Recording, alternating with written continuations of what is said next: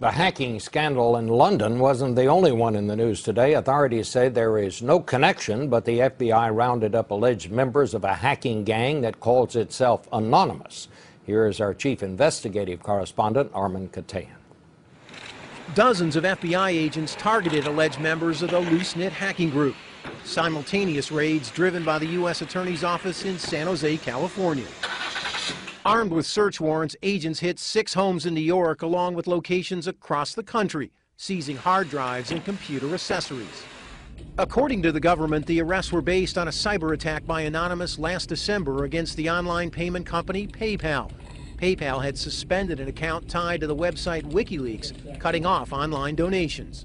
The group has also taken credit for hacking the websites of the CIA and the city of Orlando, after police there arrested people for handing out sandwiches to the homeless without a permit. This man calls himself Commander X and says he's part of Anonymous and orchestrated the Orlando project.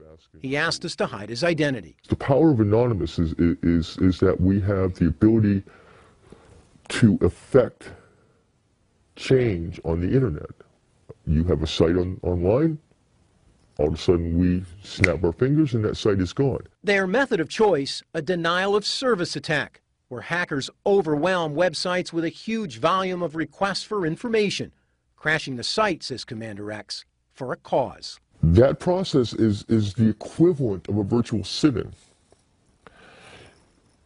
It's no different really than taking up seats at the Woolworth's lunch counter during the 50s, during the civil rights movement in the 50s and the 60s. 16 people were arrested today, but sources say they're not leaders in the group, but rather people, Bob, who volunteered to help in the attacks. Okay, thanks, Armin. It's not quite the civil rights movement as I see it.